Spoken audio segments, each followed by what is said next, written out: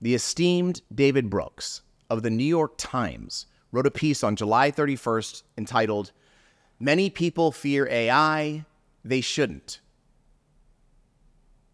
7 people that I love sent me the link to his article. "Did you see this, John?" my college buddy wrote. "Is he too optimistic?" my mom texted me, newly hopeful. They all know about this podcast, but most of them don't watch it because the end of all tomorrows is just a very, very hard thing for people to think about and talk about. I get that. And so I'm giving those people that I love the space and time to see our brutal reality for what it is.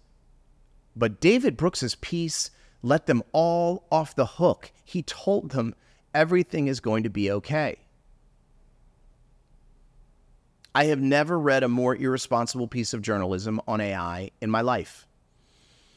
So for our show this week, tech CEO and AI risk reduction leader, Liron Shapira, who hosts the Doom Debates podcast, and I will go through David Brooks's article line by line, wading through his dangerous, uninformed, arrogant, reckless word soup. But before we do that, I'd like to read a personal letter I've written for David Brooks. I really hope that he watches this show. You can send it to him directly to his email at dabrooks@nytimes.com. Please do that, all of you. Dear David, I sent you an email asking to come on this show. Please consider it an open invitation. I'm John Sherman.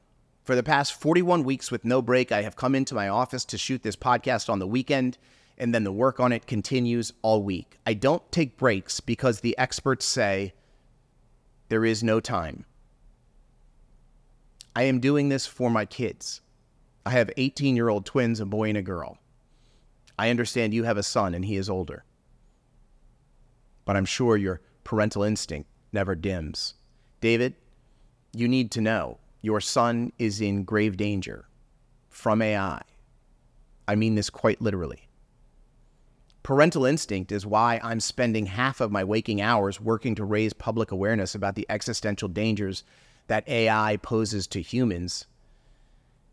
And David, I need to tell you, you kind of broke my heart. In a few short hours, with a flurry of keystrokes, you have done more to bring the world closer to AI doom than all I have ever done to push it the other way combined. You have so much power. How could you do this? My merry band of now 5,500 plus YouTube subscribers grows every week. I get emails from dads and moms all over the world. Every week. They hear the experts. They see the threat. But you're the journalist. And not just any journalist. People value David Brooks's words and ideas greatly. You have the rare ability to profoundly influence the public debate. So how can you be so far off from reality? David, your view of AI is a radical, fringe view. Polling shows 80% of the public clearly sees the dangers and risks you are so blind to. And yet you make no mention of the basics of AI risk in your piece on why AI is not a risk.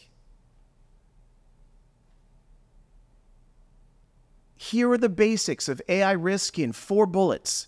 It is not hard to grasp or to write. 1, the frontier labs openly admit their technology can end all life on Earth. 2, they openly admit they cannot control their technology.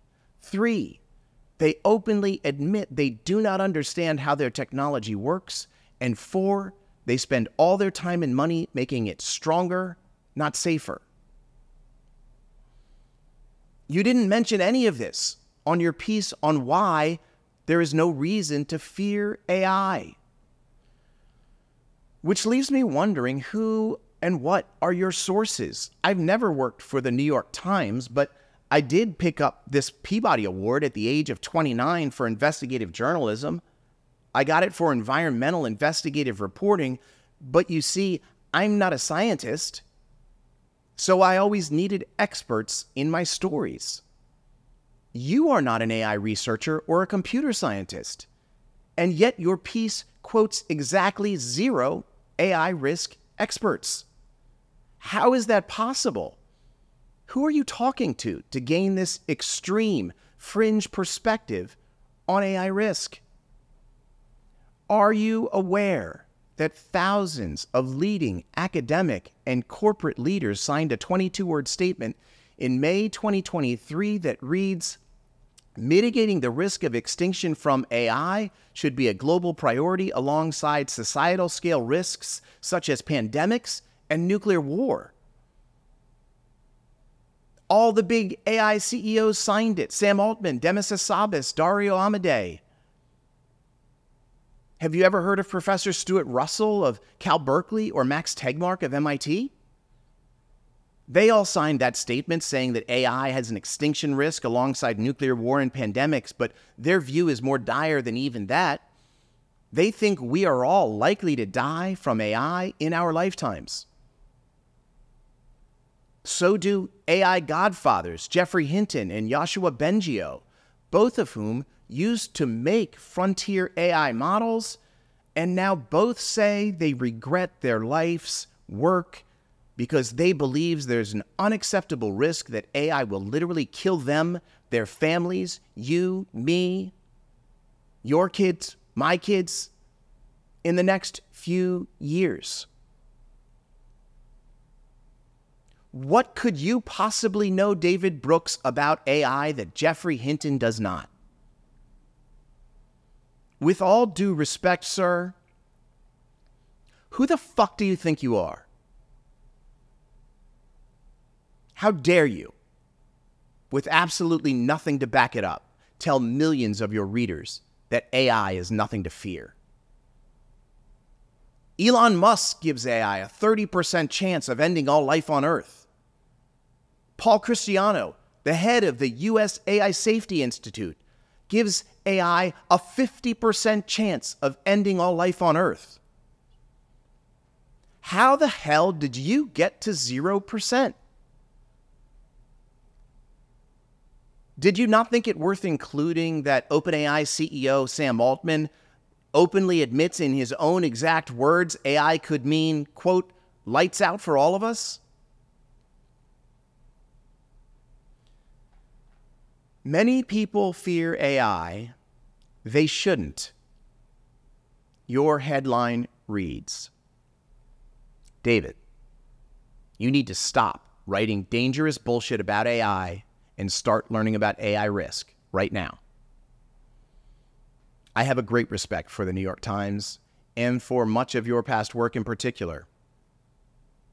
Fortunately for you and for humanity, your seat of power affords you the chance to right this wrong. For my kids and your son, please watch the following interview.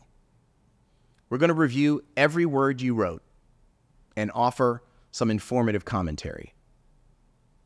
Then please fix what you did. Tell the world you were wrong about AI. Do it for our kids. Sincerely, John Sherman, Baltimore, Maryland.